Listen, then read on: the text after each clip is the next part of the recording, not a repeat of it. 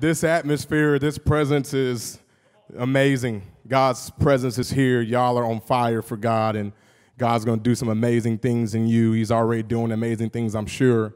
So I am just honored to be able to be a part of that, to encourage you, to share some encouraging words with you, to be real with you. Can I be real?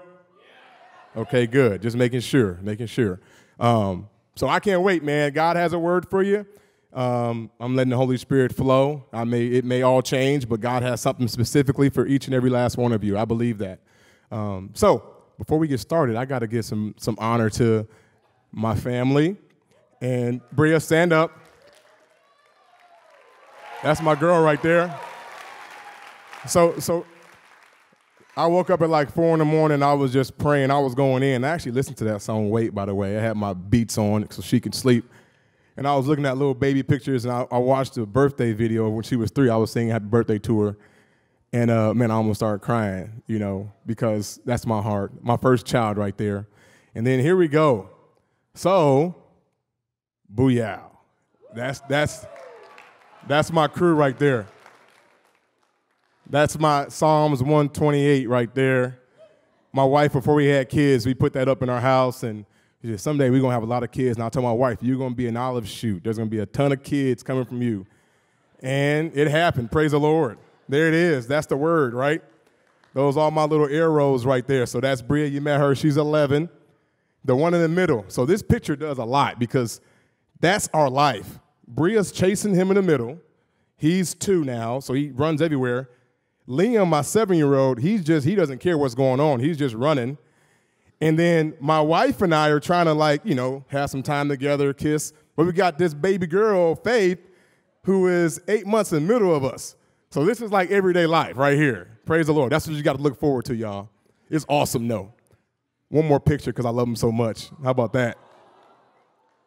Yeah. Look at that haircut, man. I told him to get that haircut. Liam's haircut, y'all like it? Yeah. Nothing like a dad taking your son to get his haircut. That's like amazing for me, Prom, marriage, haircuts right up there, Before I go any further, let's pray. Father in heaven, thank you so much just for your goodness. Thank you for your presence. Thank you, Holy Spirit, that you are here. Thank you that I'm serving you today to encourage your children. I pray, Lord, that the words that I share will just leave a mark on their hearts. I thank you, Holy Spirit, that you take over every word that comes out of my mouth. May you have your way.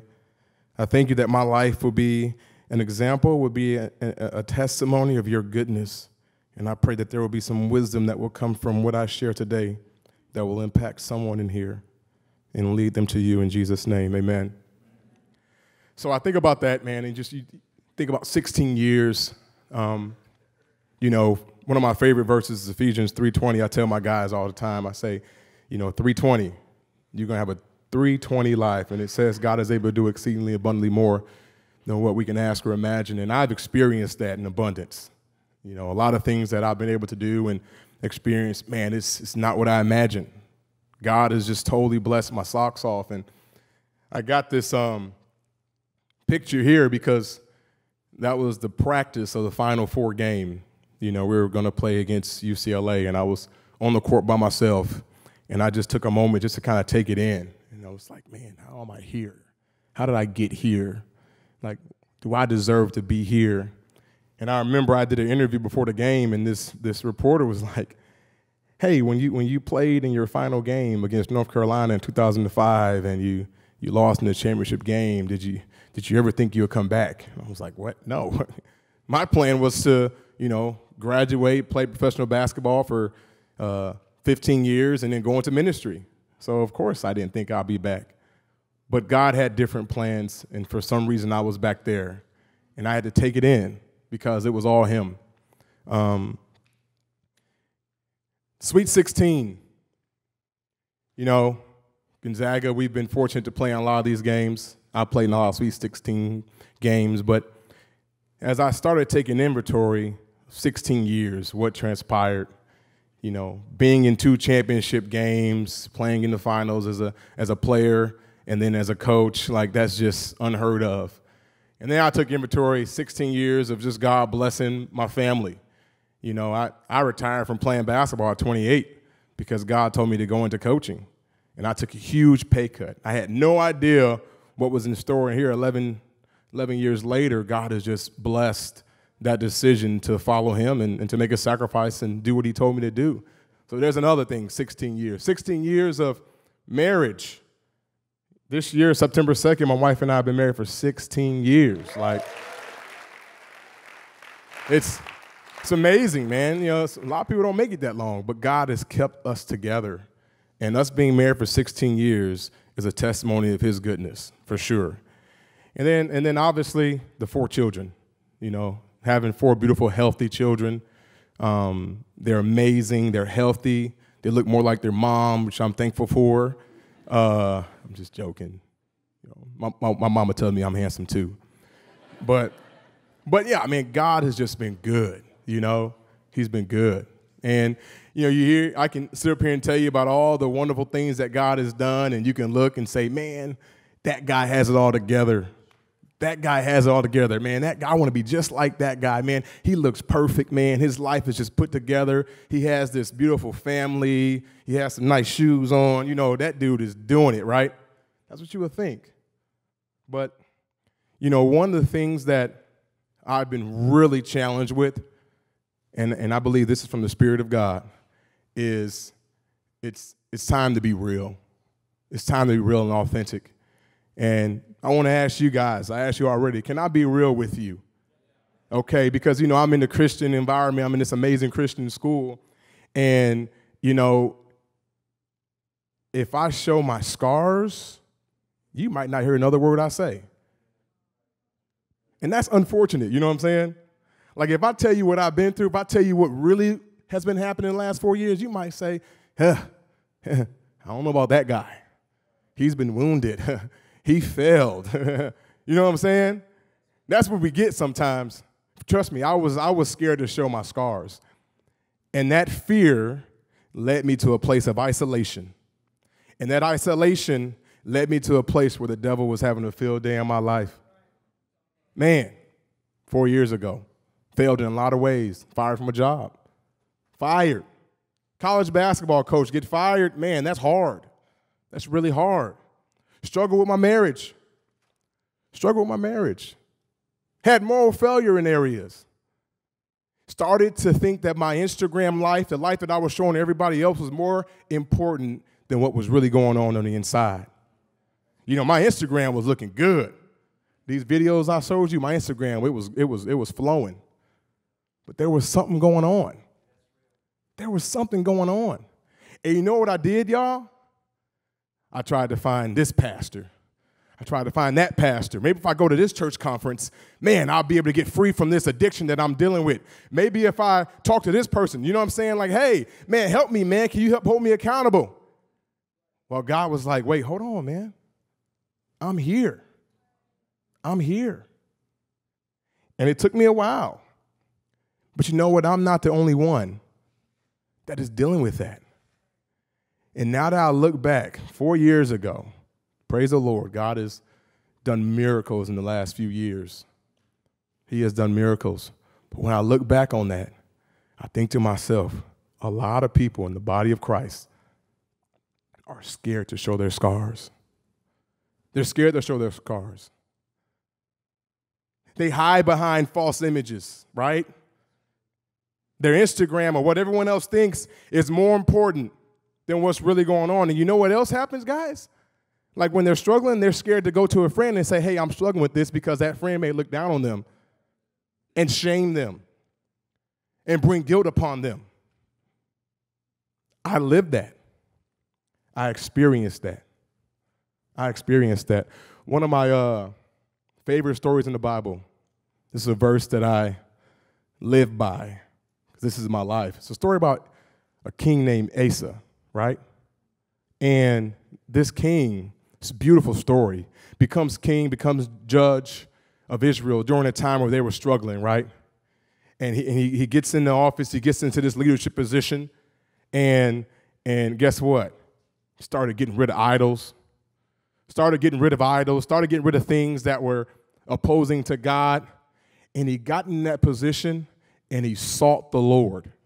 He sought the Lord. And while he was seeking the Lord, guess what? Man, things were going well. There was one part in there, it's beautiful. I don't want to kind of go into the whole passage, don't have a lot of time, but there was an army of 1 million. And I think his army had 300,000. And they defeated an army of 1 million, 300,000 chariots.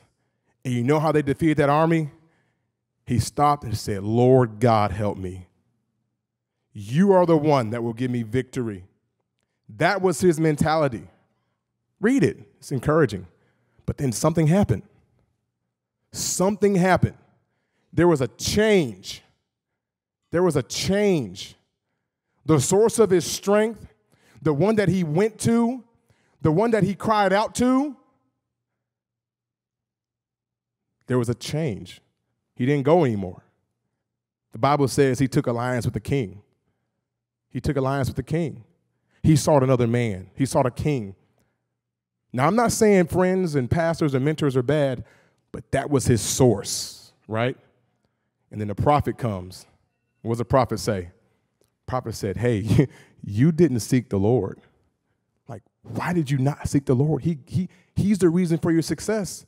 Why did you not seek the Lord?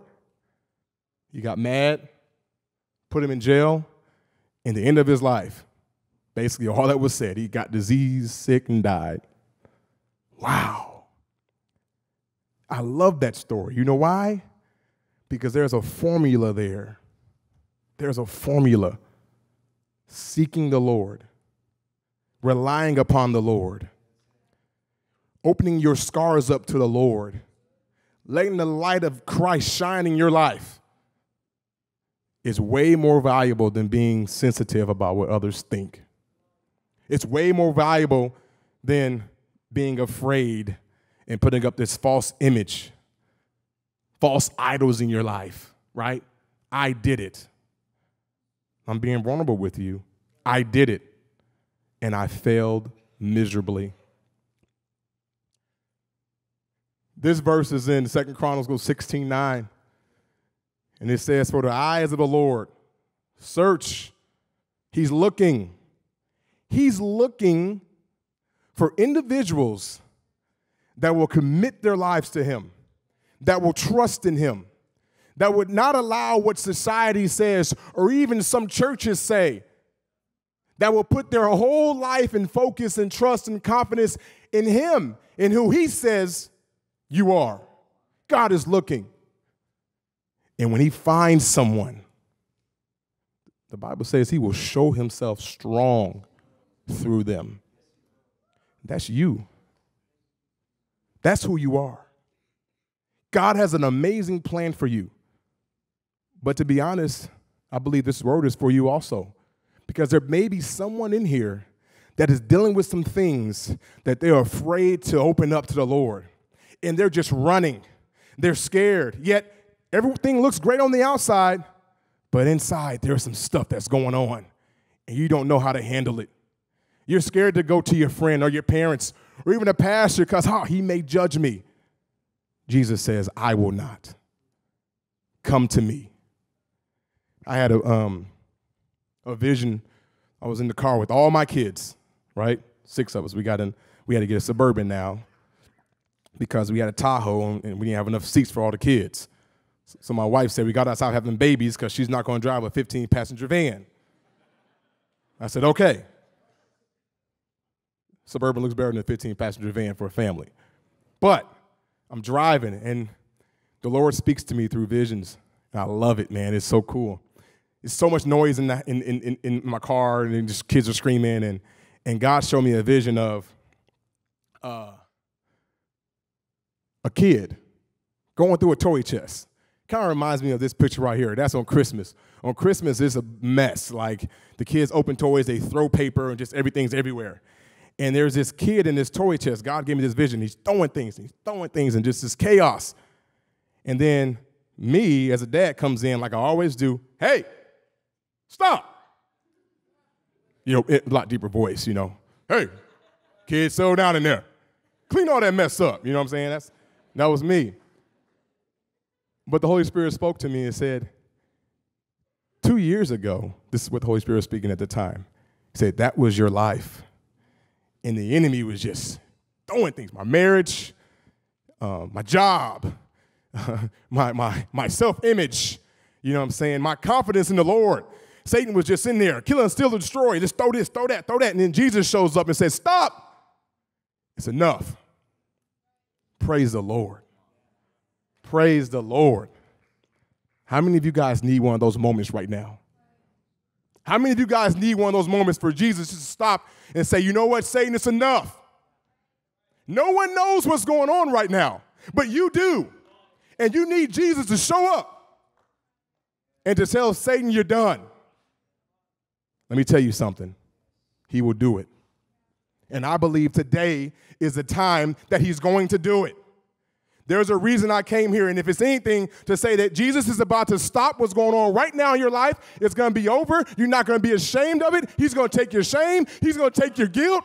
The enemy is never again going to have dominion in your life because you are saying it's over. Amen? And your focus and your strength and your energy and your confidence is not going to come from what school you go to or what church you go to or from what your family did or what your mother does or your father does. It's going to come from who God says you are. And guess what? When that deliverance comes and when that strength comes, then you walk with your chest high because it's not about your performance anymore. We can't perform. We can't do enough to be God's kid. No, we don't need to do anything. Come to me, trust me. He does it. He puts an end to it. Man, this phrase right here, and I know I don't have enough time. If you have to leave, it's okay. But this phrase right here, but God, there are some but God moments that have to take place in our lives. I was failing. I was struggling. On the outside, it looked great. On the inside, I was dying, but God. My marriage was in shambles. That beautiful family you saw, I almost lost it, but God. But God. I was depressed, but God, who is rich in mercy because of his great love with which he loved me. He came in and he put an end to it. Amen? Lessons learned. Seek the Lord daily. Every day. Every day. That's your source. Nothing else. The other things are great. They're tools, but your source is him. Rely on the Holy Spirit. Depend on him. God wants you to depend on him. That gets him excited. When you depend on him, that gets you excited. The Bible says he's looking for people to depend on him so that he can show himself strong to them. Depend on him. Remove all the false images, right? Don't worry about anything on the outside. Focus on who God said you are. And guess what? God's going to show up. He's going to show out. You guys believe that? Last thing. I love this right here. I love reading the Gospels. You know why? Because you get to really get a good feel for who Jesus is.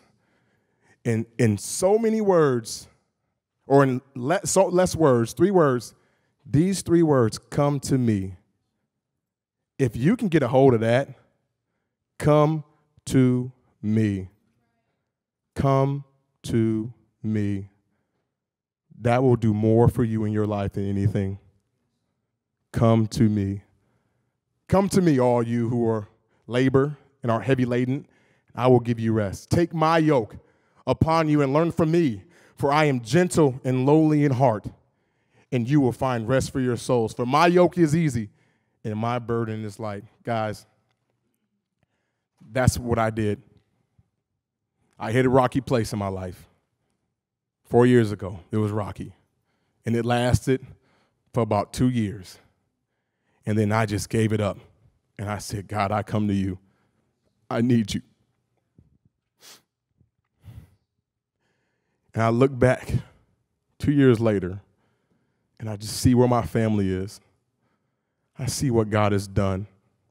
I see the purpose and the passion he has given me. And you know one of the biggest things that I've learned, guys? You know, when you mess up and you're nervous and you think you're going to be discredited, you know, and you feel like God's going to cancel you out, And then when God comes to you, he says, I love you. And I'm going to restore you to where you were, but I'm going to give you a double portion.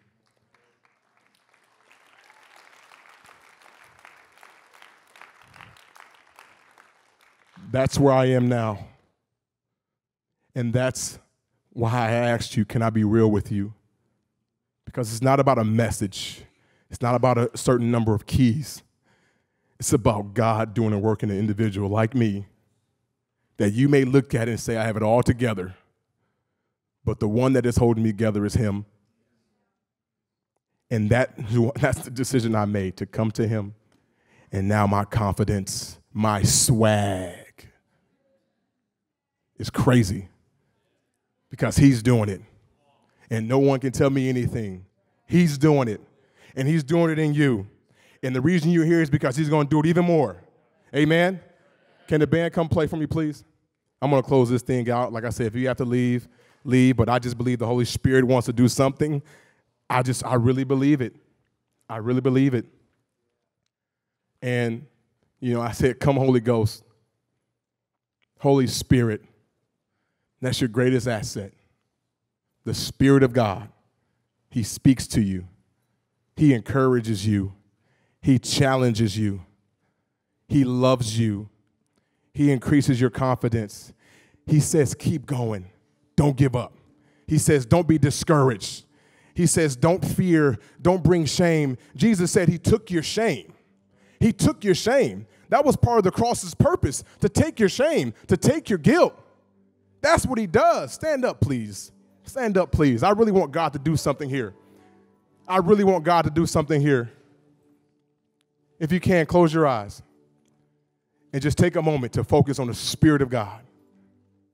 He's speaking at someone's heart in here. There is someone in here right now that feels like I felt 4 years ago, and you're dealing with some things that you just cannot break. And you've been trying everything you can to break it, but it's not happening. You've gone here, you've gone there. You've done this preaching series, that preaching series, but the Spirit of God right now is saying, come to me. He's saying, come to me. Don't worry about what people think. Don't worry about what others say. Come to me. And that same Father that loved me and delivered me and put me on high and said that you're loved and that I'm his son is saying that to you right now. So I don't even know how to do this, but I believe the Holy Spirit wants to do something. If this is you, raise your hand. If you believe God is speaking to your heart right now, raise your hand. Don't be ashamed. Don't have any fear, but I believe God is going to break something. I believe God is going to do something in you right now. Next thing I will challenge you with, because I'm going to pray with you. You know what? I'm raising my hand also. I'm raising my hand because I believe God is still doing something in my life. If you have the courage and the faith to come down here and meet me and pray with me, I ask that you come down here and meet me right now if your hand is raised. Come on down. God's going to do something. The Spirit of God is going to do something. And it's not about my message. It's not about any word that I've said. But God is going to do something. I'm so sensitive to the Spirit right now, guys, because I'm so grateful for what he's done in my life. And I just believe that God is going to touch every last one of you. Come on down. Praise the Lord. Praise the Lord. Glory to God. Praise your name, God. Begin to pray to the Lord. I don't care what you say, but begin to speak to him. The Spirit of God is doing a work in your heart right now. And this is your moment with him. It's not about a prayer. This is about your conversation, your dialogue with the Spirit of God. And he's speaking to your heart right now. There are things right now that are being broken off of you. There are things that are being broken off of you. Receive it in the name of Jesus. Receive it in the name of Jesus. Glory to God. The enemy is being defeated right now in your life. The enemy is being defeated right now in your life. Chains are being broken right now in your life. If you're not up here, I ask that you start praying for these individuals down here. Glory to God. I thank you, Father, that these children, these vessels of yours, God, that you are doing a work in them right now. But most importantly, God, I declare that their purpose is to know you, God, and that intimacy with you is being developed in them right now. In Jesus' name, I declare power over the enemy in their lives right now. I declare strength in the name of Jesus. I declare power in Jesus' name. Holy Spirit, have your way in their lives in the name of Jesus. No shame, no guilt, no fear, but God, strength, God, faith, God, deliverance, God, purpose, God, power. Hallelujah. Praise the Lord. Worship the Lord with me, please. Let's go. I don't care. Worship the Lord in your heavenly language. Begin to praise the Lord for what he's doing down here. Begin to praise the Lord what he's doing in your hearts out there. Begin to declare that the Holy Spirit is here. Praise the Lord. Praise the Lord. Hallelujah.